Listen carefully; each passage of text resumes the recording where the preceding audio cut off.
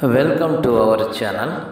ఈ రోజున మరి మంత్లీ యాన్యువల్ ఇన్కమ్పై కొన్ని లెక్కలు చూద్దాము.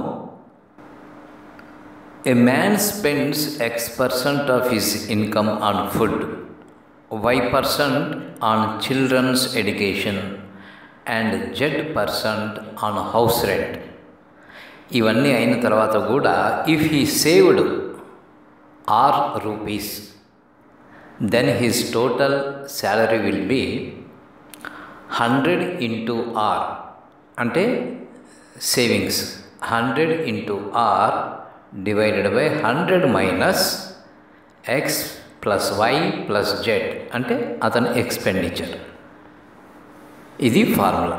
100 into R divided by 100 minus X plus Y plus Z. ఒక లెక్క చూద్దాము.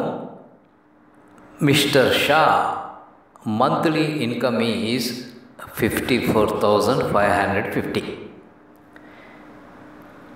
In an entire year, he spends 32% of his annual salaries on groceries, and he spends 12% on repairs, and 10% he pays to his servant.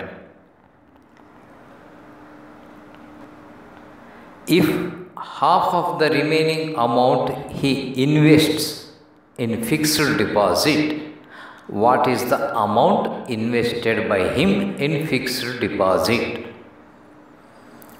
ఇక్కడ monthly income ఇచ్చారు అంటే annual income కనుక్కోవచ్చు. 54,550 into 12.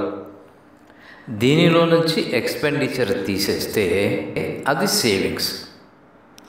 ఆ సేవింగ్స్లో half of the amount he invested in deposit. అది ఎంత అని అడుగుతున్నారు.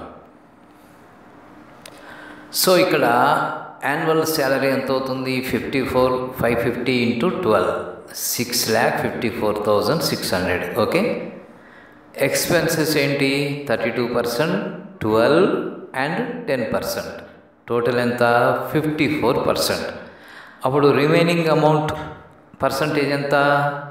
100 minus 54 అంటే 46%. 46%లో ఆయన half of the amount deposit చేస్తున్నాడు. అంటే ఎంత? 46/2 is equal 23% he is invested. అది ఎంత?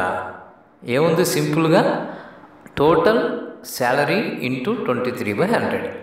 654,600 into 23/100 ఎంత వస్తుంది?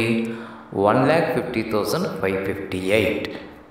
ఇది క్లుప్తంగా. మరి మరొక వీడియోలో కలుసుకునే వరకు సెలవు.